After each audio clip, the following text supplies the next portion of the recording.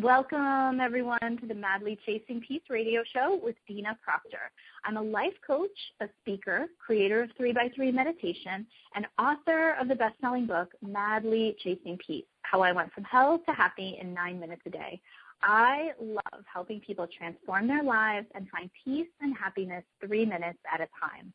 My passion for this show is asking my guests to share their stories of inspiration and success and the importance of mindset and emotion in creating a life of wellness, healing, abundance, and balance. You can learn more about me and my journey on my website, which is madlychasingpeace.com. And so joining me today, I am kind of excited to connect with this little lady. I think that we're a bit of soul sisters of sorts. I read her book and I thought, my gosh, like we have so much in common with just the kind of the way that we write and our perspective of life and even kind of some of the experiences that we have. So I'm excited to have her here. Let me share her bio with you, and then we'll bring her on and have her share her story and her wisdom. Her name is Dianne. So Dianne Bischoff James, MS, is a life reboot specialist and a dynamic motivational speaker who encourages audiences to create a reality that is prosperous, deliberate, and meaningful. She's the author of the award-winning book, The Real Brass Ring, Change Your Life Course Now, which is a novel that encourages others to recognize their own personal power and potential. And as well, she's a SAG actor, an empowerment coach, marketing consultant, and founder of LiveYourEverything.com, which is a sanctuary for life-enhancing transformation. And so, Dianne, welcome. I am like jazzed to connect with you and share space with you right now. Well, I'm having, this is a mutual admiration society here because I am totally thrilled to be here and to talk to you. I love everything that you're doing. I'm so excited. It's great. It's just it's just one spins off another. I think that it's really, really fantastic. And your story, what you kind of navigated through your life, I know that when you talk about kind of the real brass ring, like what's important in life, because one of the things I was reading, in your book was like you had the American dream. You had it all. You had everything you wanted, the dream house, the kids, the dog, the husband, everything, in your life seems like it was right. And so could you just take a few minutes and lead us through what that was like, kind of having that American dream, but realizing that something, really the most important thing, was not in fact part of your life? Absolutely.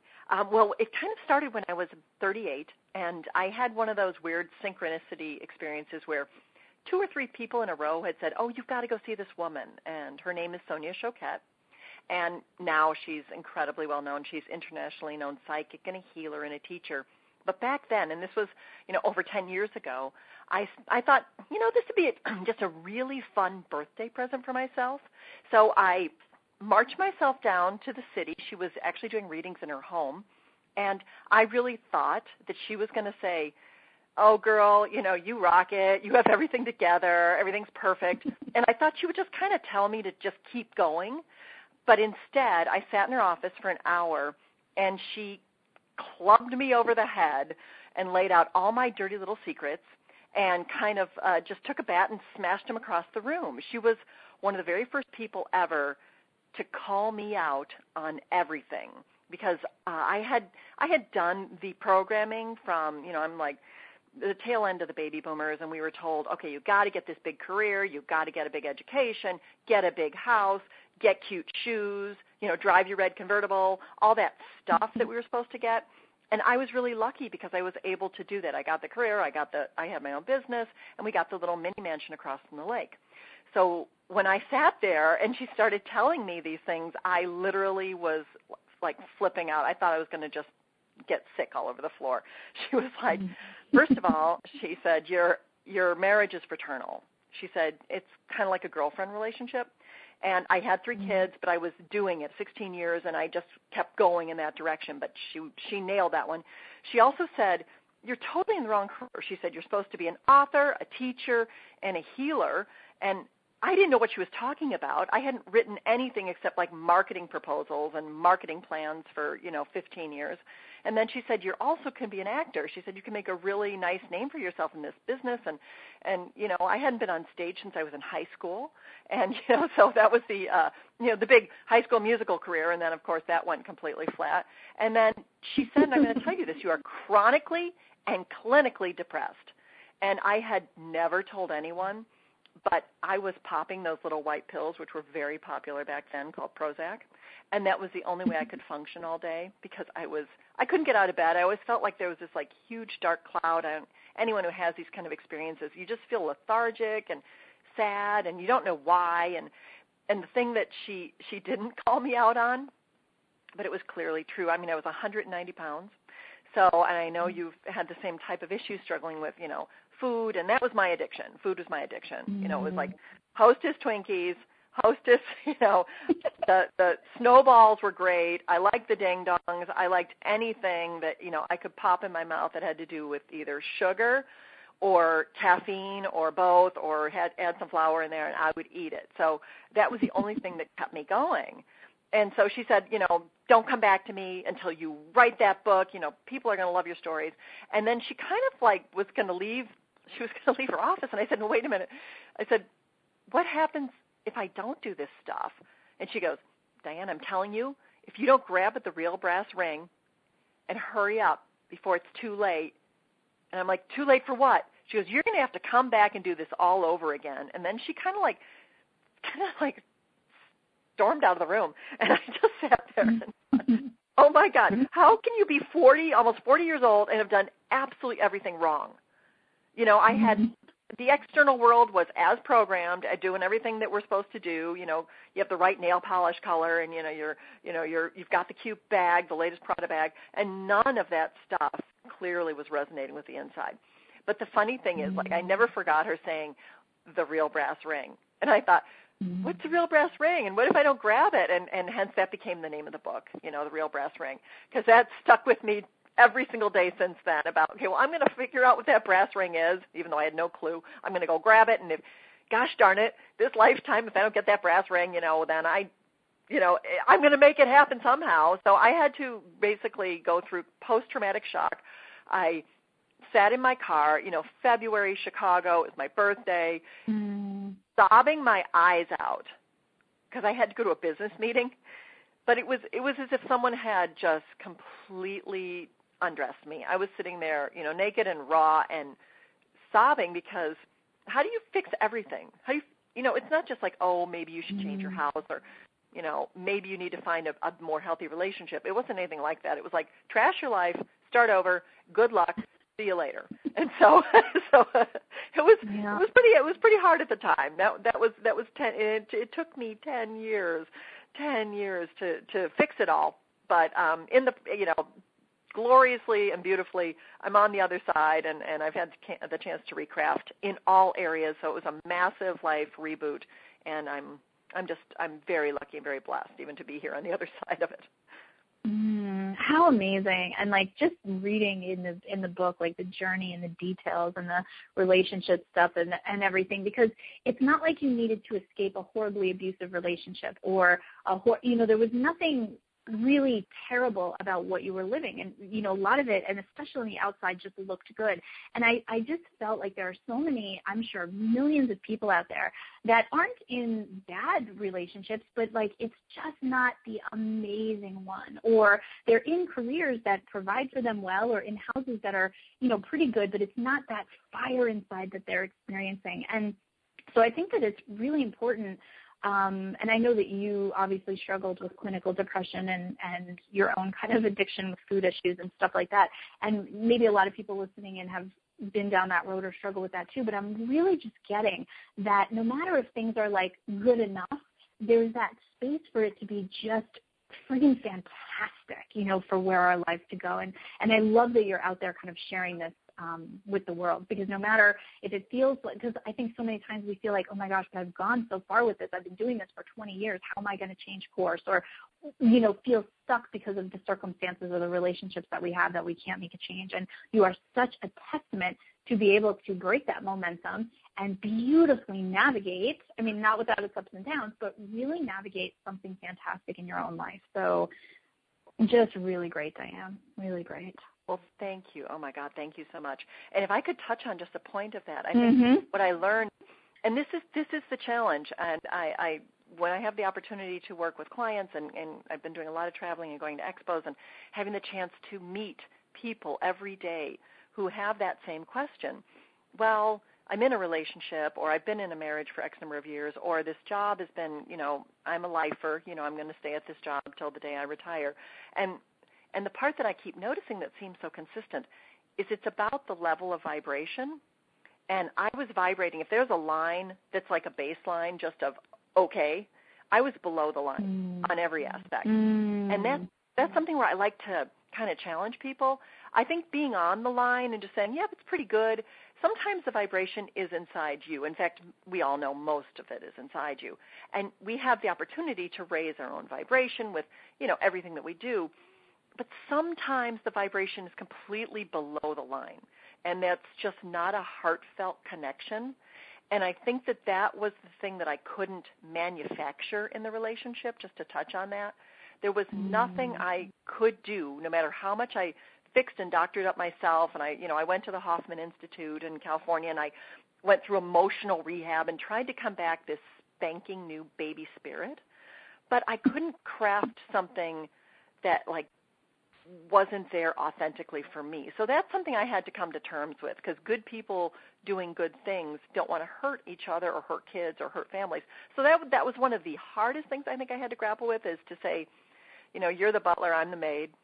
And we've been butler and maid now for 16 years.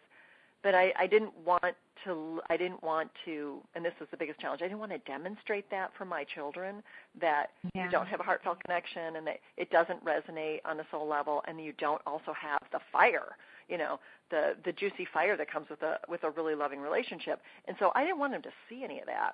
And I think that was the turning point for me. So I just wanted to touch on that it's not an easy decision. It was something that I felt like this life authenticity was the most important thing for me, just trying to figure out what that meant and how to find it. And so that's where all that came from, looking at the vibrational level and saying, how much can I fix, how much is inside, and how much is just not partnering up exactly right. So I just wanted to touch on that, because I think that's where a lot of people are challenged. It's easy to stay at status quo. It's scary, hard, and beautifully rewarding, though, when you challenge that. I'm so glad that you said that, because I think that it's huge and really a key that so many of us don't realize or aren't able to get to. So I think that really creates space for people to understand, like, my gosh, she did it, I can do it too. I think that's absolutely amazing. And talking about vibration, because I love talking about vibration, law of attraction, all of that, the power of thought, the power of focus, the role of emotion that comes into it. Because you have many examples, even while you were achieving your American dream, how you manifested your house, how you manifested, the amount of money that you wanted to get, using that power of focus to create what you wanted to. And of course, in creating the relationships and everything that you have that are the real brass ring for you now, that happiness and that depth of joy and bliss that you have inside of your life now. But I'd love to hear your experience of it and how law of attraction and focus and emotion has all been so powerful for you to be able to create this amazing life today.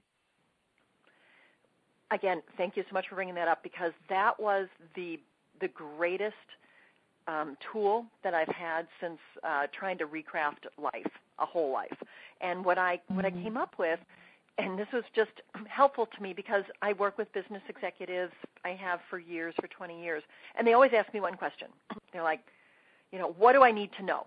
They don't want to hear the stuff, the outside stuff, forget the details. Just tell me the important stuff. So part of my journey was to craft, I call them 14 shortcuts for happy living. Excuse me. And so I put these together, and they're part of the book, and those were the rules of sort that helped me use law of attraction, use all of these different pieces that were coming together, the emotional, the intellectual, the physical, and of course the spiritual aspect of it, and to put them together in these little rules that just reminded me almost every day when I was on track, it seemed like I was following the rule. Oh, wow, this is working. And then when I would get off track, I could go back and kind of look at which of these rules were working and which ones weren't. And let me just give you an example. One of them is about, and just because we were talking about vibration, one of them is about your wave. We all look like we're solid and going in straight lines, but the truth is everything's in motion, and we're beings of light. So we're light waves. We're waves that go up and down. So the one thing I noticed is that I always had the chance to manage my wave. And that wave could be, and this kind of ties into the whole vibration thing again, there's a high point to the wave and there's a low point to that wave. And it was always fun to learn that there was some thought that always made me feel better. And I could take my wave and raise it up. And it could be something as simple as, okay, if I sit down and just get this proposal over with, which of course is one of my big sticking points. If I have to write stuff sometimes, I'm a huge procrastinator.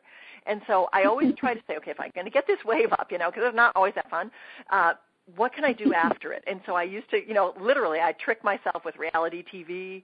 Oh, I get to go watch The Bachelor, because I'm kind of addicted to that show. I have no idea. I always say I'm not going to watch it, and I always end up watching the whole series. It's so addictive. But anyway, it's fun for me, and I get my little, time off and a little cave time. So I give myself rewards to raise my wave up. So I do whatever task is at hand with a lot more speed and efficiency. Or sometimes, and I think this is always kind of fun, there's ambient waves, believe it or not, that come into your world that can actually lower your wave or flatten your wave. And now I've started noticing these ambient waves, and they could be coming from other people, whether you have a naysayer or you have somebody who is just, Debbie Downer.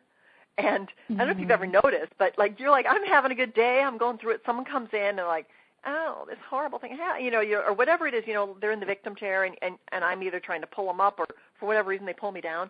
So I've been really noticing the wave and the wave effect, and it really is the opportunity is to take any thought that makes you feel better in any situation, even whether it's a pleasant one or whether it's, moderately unpleasant or whether it's kind of a not so pleasant, then you have a chance to fix it. And that's just one example.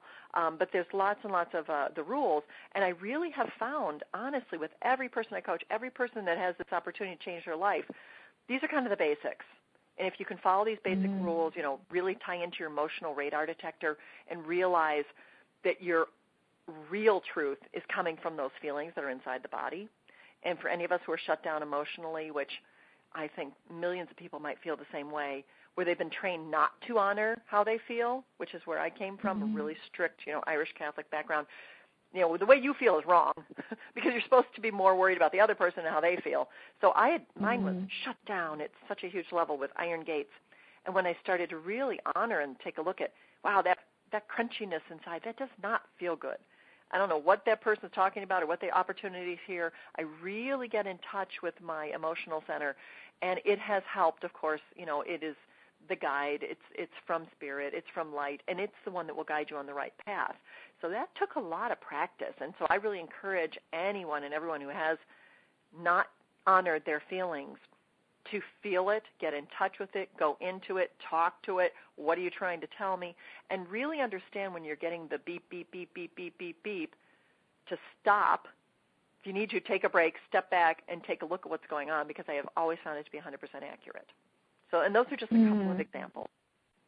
Yeah, no, those are fantastic. And maybe we could walk through one, Dianne, if it feels comfortable for you, walk people through what may happen. Like maybe you're having a good day and then you get into a fender bender, or you're, whatever comes. Like how might you put into practice that exact, when something hits you from out of the blue, what do you stop and do first? Do you get into a meditation? Do you have a list of words that uplift you that you look at? Like what does that look like for you? Basically, if somebody's like, oh, I want to try that, like what steps would they do to implement that? Well, thank you so much for asking me this, because I have a current life situation. Don't we all, right? I have a situation that recently came up. And for the first time in 20 years, I have a client I did work for that, and this is a big business client that's not paying me. And it's a lot of money. And at first, I had all those feelings, feelings of being a victim, feelings of, did I do something wrong? Or, oh my God, how could, and then the audacity, how could somebody not pay me? And then it's like, wait a minute. So I let the feelings come up, and a lot of times they sit in the victim area. So I'll be really honest with you. Sometimes I let myself feel bad for a little bit. I say, if there's a big comfy victim chair, I'm going to go sit in it and let myself feel terrible with complete permission, because you have to let those feelings come for I give myself no more than a day. If I'm going to rant and rave about something, it's a day, because I think we have to honor it. I mean, it's there, and that doesn't feel good. The second piece that has been so helpful to me as I try to step back and I say, okay, there's a lesson in this. And then I try to figure out, is it my lesson? And if it is my lesson, what am I supposed to be getting out of this situation? Or sometimes, and this is kind of a weird one, but sometimes I think it's somebody else's lesson and I'm just kind of going along with it to teach them something. So sometimes you can look at, is it lesson really for me? If it's repetitive, trust me, there is a lesson in this for you. Get it fast. So the faster you – now for me this is a first-time thing. So I'm like, okay, well it's not repetitive. And then I tried to say, okay, how can I participate in this with this emotional flat line? It's not really fun, but I have to handle it without going all crazy and haywire.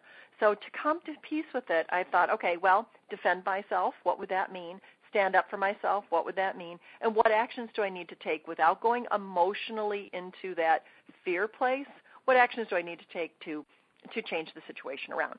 So that included, okay, yes, you got to call a lawyer. Yes, you have to figure out what that's going to cost. Going through the regular steps that it would require to be protected and to be right. I mean, it's an ethical move to defend and protect yourself if you've done full, complete good work and you need to be taken care of and helped. And so those are all the pieces I've had to look at. What piece is my piece? What piece is their piece? What can I do to make sure the situation in the long run, we are good people doing good things. So I think that we're all going to eventually win. And here's the key. This is one of the keys that has been really hard for me. Let go of the attachment to the outcome. Because, oh my gosh, what if no one ever pays me? Or am I going to survive? Do you know what I mean? Like you go into that, how dare you, to we're not going to survive. There'll be no food on the table tomorrow. All that dramatic fear-based stuff. And I had to accept that maybe it's not going to work out in my favor. Like maybe there's a bankruptcy or something. I mean, you don't know what that actual outcome's going to be. And then I usually turn to spirit and I'll say, I'm doing my part over here, and I look at it like a matching grant. You guys, team on the other side, I need you to bring me what's right and do. And if it's part of their lesson and I'm participating in it, let them get their lesson, let them work it out. Get the support from the other side. So those are some of the key steps that have been very helpful to me. I don't have to go stomping and steaming out of my ears or then turn into, which I don't like, the whole like, what did I do wrong? And I think we all go to these places. We go to these places of, victim and then villain and then you're going to be, So I try to keep myself in this emotional peace area and let myself go up and down a little bit, but it really stays pretty cool. And even if I talk about it, one day I may stomp around, but the next day I'm pretty cool about it. I'm doing what I need to do, and a couple months we'll see how it works out. So that's just an example, because like getting hit in a car accident is not fun. However, when you do get hit, 99.9% of the time, you're not present. You needed to be grounded. You needed to be brought here back on earth. Put those feet back down. What were you doing? How did you participate? What was your piece? What is someone else's piece? And then my daughter, literally, she'll hate that I say this. She crashed into the back of my. I shouldn't say this, but she was backing up out of the garage, and she crashed into the stairwell, the post and the stairs that have been there for the whole time, never moved, And I heard the sound, and I thought, that's weird. Of course, the emotional radar detector starts going off. I go outside, and I'm like, did you just crash my car into the stairs? And she's hysterical, and I had to go through this whole thing like, you go through that, and it's like you got to take it in, you got to call the insurance company, and then they want to know how did it get hit, the whole thing. Anyway, so I just said, you know what, everyone has a first accident. I'm glad yours was with the stairs. So let it go. Let it go. Walk. It wasn't a person, thank God. Everyone gets an accident that freaks you out. You've had yours. Put it where it belongs and move on. So that's how we deal with it. Keep it all very much in perspective. I love that. And one of the things that I want to tease out of that you're saying is that you're not afraid of that negative emotion, and there's nothing bad or wrong about it. Because I think so many times we don't realize we keep ourselves stuck because we try to think, I don't want to think negatively. I want to think positively. But we are where we are. It's kind of like saying, I want to be in Miami when we're in the middle of New York City. Like, it's okay that we are where we are and that we're feeling the feeling that we're feeling, and to give ourselves permission to just, like, have a wham-wham moment, like have a day where we're just on the pity party for a while, So it's okay to have that and let that emotion go through, because most of the time I've noticed from my own life is that the only reason, like a resentment or a negativity or whatever it is, even if beating myself up saying will stay with me, is if I didn't let it process itself fully. Because once I let it flow through me, it lets go of me. It's kind of like it doesn't stay if I let it have the space that it needs to process through me like that, So when I let myself have that, what you're saying, like take that day or a few hours or a couple days or whatever to let it process, it lets go of you, and you're more free. You can naturally rise to the place of thinking negative, of thinking positively and looking optimistically towards what's going on, what's going to be coming, rather than it doesn't keep you stuck, right? I don't know if I'm exactly. Right. No, you're totally right. And here's the thing that got me. Somebody once said to me, nobody cries forever. I thought, like when you're really, really, really sad, and nobody likes to go to that place sometimes where you're just going to cry, but you stop. Emotions always have a cycle, a beginning and an ending. Nobody is literally, think about it. No one's walking around crying all day long, because it's an emotion that will process and will pass. So it was kind of silly. Somebody said that, and I'm like, even if you do go there into that sad, we all have a sad spot. Maybe there's a sad spot from whatever happened as childhood, or even just a recent sad spot. When you go into there, maybe just let that come out. Wow, do you feel, your eyes are puffy, but you feel better on the other side, And the other thing, if I could just touch on, and I love what you were saying, I think those of us who are enlightened, who are people who are listening to this type of show, I was noticing I spiritually bypass everything. Well, I'm spiritual, so I shouldn't have a reaction to that. Or, sometimes things weren't right, or they didn't feel right, or you did get, someone's taking advantage of you, or something didn't go. And I was trying to always I'm a spiritual person, therefore I'm not going to have that experience. And I'm catching myself now saying the spiritual bypass actually is not fully integrated or authentic, because we've just gone, we're spiritual people, that's cool. And actually it hurt. Whatever it was, that hurt. And I think I've been letting myself go back down into being the emotional person for a while, and just either expressing it completely and feeling it, and then, like you said, just allowing yourself to process it. Yeah, it's just absolutely beautiful how you've articulated it and how you practice that in your real life. It's authentic, it's real, it's where it is, and there's no self-judgment of, I should be past this, I'm spiritual now, I shouldn't have these crying fits, or I shouldn't resent people, or I shouldn't feel jealous.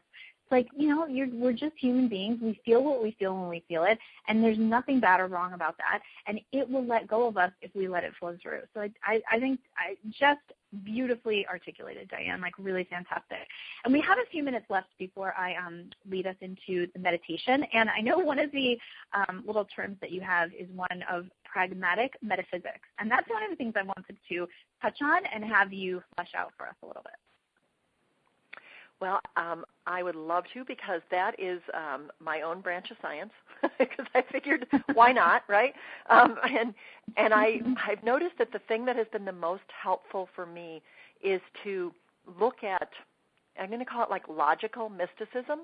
It's a little bit of East and a little bit of West. And I'm half hippie, half yuppie. So when you put the business aspect, which is, of course, a lot of us have these giant brains, this giant mental side, which is very helpful. And then there's other people who are saying, well, we have to be all spiritual and woo-woo and all the, just esoteric and into that side. And what I try to do is I put them together in any situation. So it allows me to look at things with not only the beautiful side of spirituality and enlightenment, but I like to add the measurement side into it. So everything that I've been working on, and I do have another book that I'm putting together that has this combination of rules and like a formula that allows manifestation to come so easily when you add all of the beauty and the soft side with all of the actual functional, and I'm going to say hard side, the practical side. I mean, we are spirits that have embodied here on earth, and we have allowed ourselves to measure time and measure space and measure distance and measure height.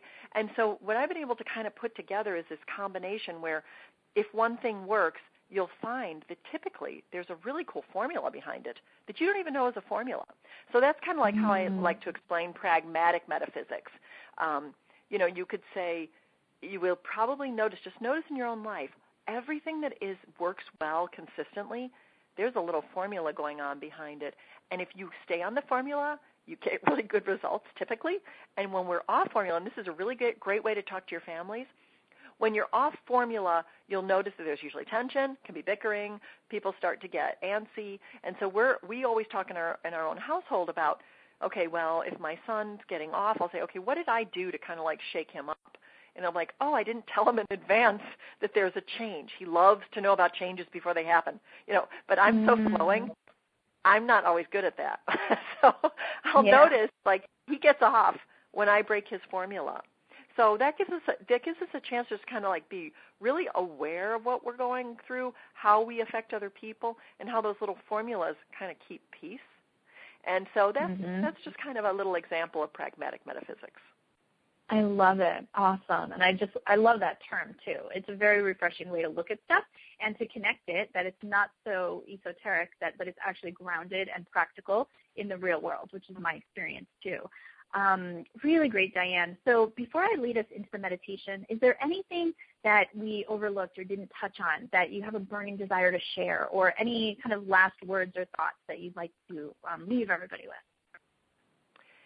Well, one of the things I always like to say is that your middle years can absolutely be the best time of your life, as they have been for me. It is never too late to reboot your life.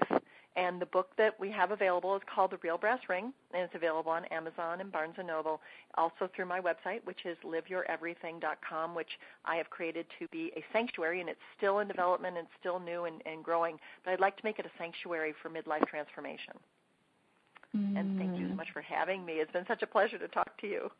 I know, it is for me too. It's really great.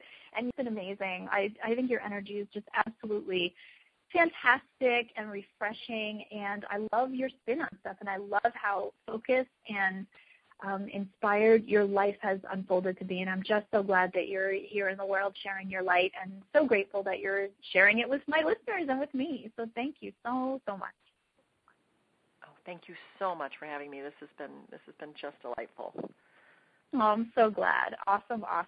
And so everybody, if you're looking for Dianne and her book, you can check out her website, her little sanctuary that she's creating online, liveyoureverything.com. And if you're looking for me, you can check out madlychasingpeace.com. Take care, everyone, and we'll catch you next week. Bye-bye for now.